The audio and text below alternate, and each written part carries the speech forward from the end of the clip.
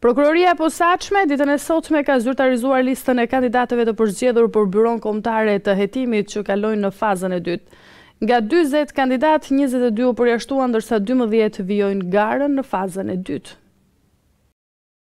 Prokuroria e posaçme antikorrupsion zyrtarizon sot listën e të përzgjedhurve për Byron Kombëtare të Hetimit që kalojnë në fazën e dytë. Nga 40 kandidat që aplikuan, 22 janë përjashtuar, ndërsa vetëm 12 prej tyre vijojnë Garën në fazën e dytë. Por çfarë ndodh tani?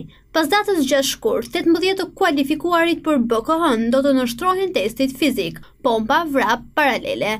Pas këtij testi, do të jetë ai me makinerinë e së vërtetës dhe më pas kontrolli me shkrim për njohurit ligjore. Lista e emrave që kalojnë në fazën e dytë: Adriatik Ago, Agim Ismaili, Aida Feizaj, Ardian Qipa, Artan Pjetër Nikaj, Artan Shkombi, Artur Beu, Adnan Shehu, Blerina Bejollari, Eduard Merkaj, Endrit Hoxha, Ervin Hodaj, Gentian Hilla, Gentian Shehaj, Idajet Feskaj, Lindita Nushi, Pëllum Seferi dhe Ylli Pjetër Nikaj.